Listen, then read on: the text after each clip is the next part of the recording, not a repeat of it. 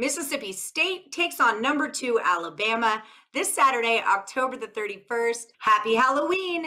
Use the promo code TREAT and it'll save you 15% on anything on our whole site. Welcome to Picks Parlays. My name is Allie Burns. Here to deliver that free pick for us is Tim Michael, all the way up in Canada. How's it going, Tim? How's the weather up there? Well, we're not doing too badly over here right now. We're not building our igloos yet, but we're doing okay. Normally, I try and steer clear of these types of games with such huge spreads, but in this case, I do think Alabama's getting too many points here. This is a big line. We've got Alabama minus 31, and the total is 63.5.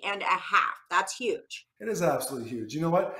I think Mississippi State can comfortably sneak in through the back door down the stretch on this one. You know what? The Tide, well, they're off to a 48-17 road win over Tennessee as 21.5-point favorites. But Alabama, if they were ever going to have some small or minor letdown here this season, I think this is it. It's another huge favorite here against Mississippi State. And then it has a bye week before it has a game at LSU in the middle of the month. You know, Mississippi State has been a disappointment this year, but it does benefit from coming out of a bye week into this one. In its previous contest, well, it lost 28-14 to Texas A&M.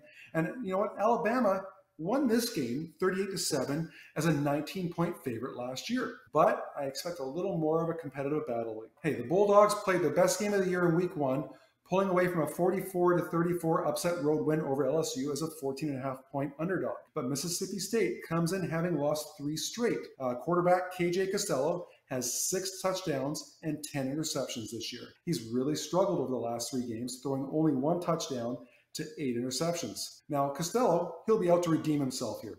He'll be given the green light to air it out, but he's also going to have to share time under center with freshman quarterback Will Rogers, who saw time versus A&M completing 15 of 18 passes for 120 yards and a touchdown. Now, Mac Jones and the Crimson Tide are obviously the better team here, but I don't see any reason for Alabama to run up the score in the second half if it has a big lead. Instead, it'll just be trying to avoid injury and running out the clock. Mississippi State is also, so you know, 6-1 against the spread in the last 7 following double-digit losses at home. Alabama is a poor 2-8 against the spread following an against the spread victory. Now, also, one more interesting little stat for you here, Allie.